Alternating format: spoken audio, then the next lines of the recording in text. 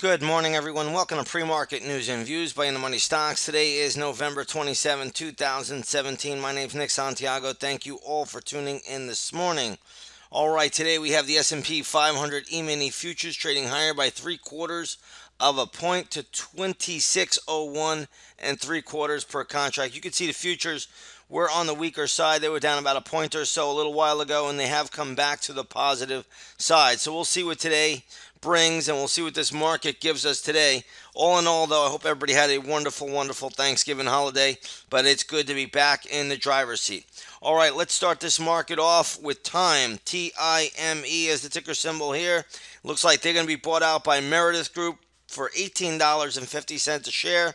If you own Time, trail your stop loss. If you don't own it, I would leave it alone at this point. So again, looks like they will be bought out and acquired for $18.50 a share. I think that's about $2.8 billion. The group that is buying them is Meredith. MDP is the ticker symbol here, and that stock is up as well, trading around $66 right now. I do think this is a little bit overbought, so I wouldn't expect a whole lot of upside in Meredith, but it is up, and that's a little strange to see, especially when they're making a big acquisition. But nonetheless, Time is up, and if you own Time, trail your stop loss. If you don't own it, it's very difficult to pick it up here at this stage. I would not be doing so.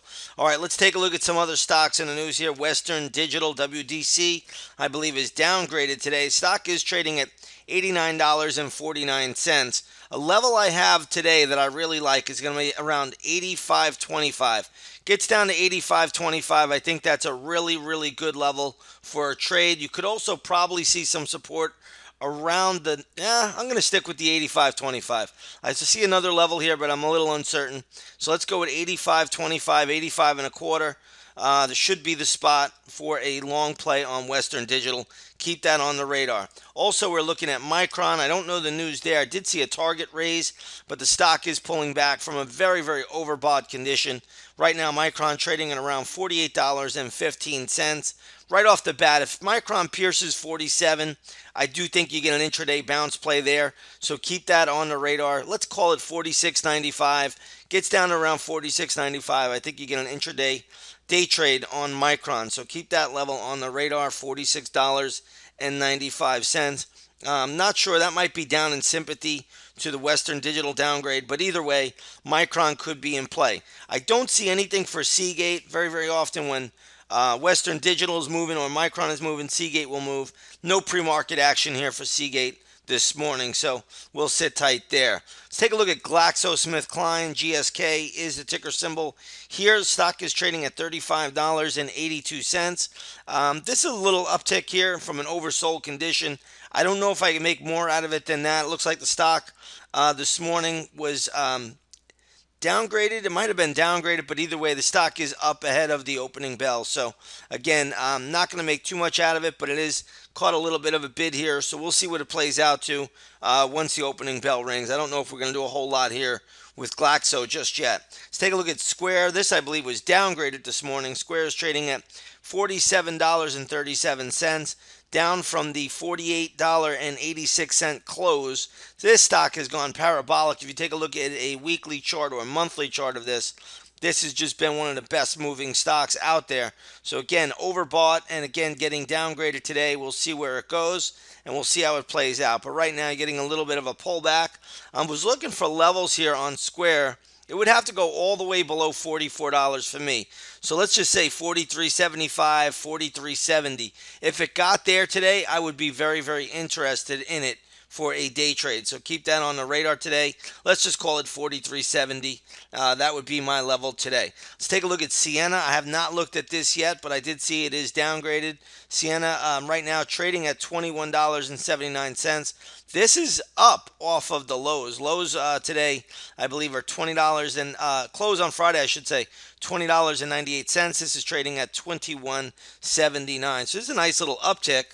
I did think it was downgraded on the news, but nonetheless, stock might have been upgraded. So again, Sienna, nice little pop there. We'll see where it goes. I don't see a whole lot of upside from here, but we'll look at it once the opening bell rings. Let's take a look at ROKU, ROKU. It looks like this had a target raise today. So ROKU now trading at $41.65. This closed on Friday at $39.47. So good little pop there for ROKU. We'll see if it has more in it. Now remember, this is a new issue. So when you look at, say, a daily chart, it came public here on the 28th of September. So it's very, very hard for me to decipher where this is going with such a lack of data that we have in the chart. But either way, the stock still remains pretty strong at this point in time.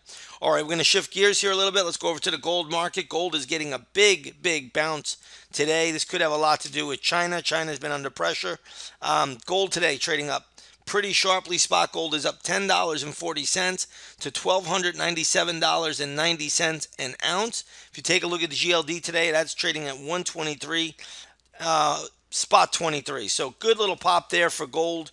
Really, really good, solid move. Again, I do think gold comes into big resistance around 124 today on the GLD.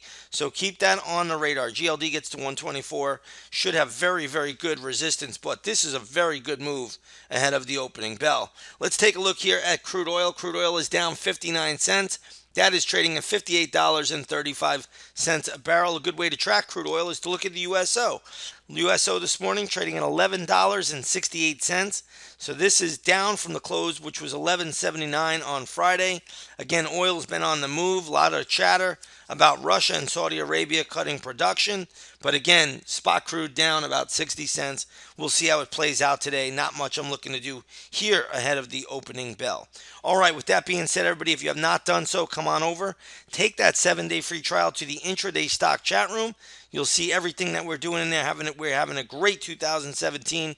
We're going to look to finish strong right into the end of the year. With that being said, everybody, have a great trading day, and we will see you on the charts.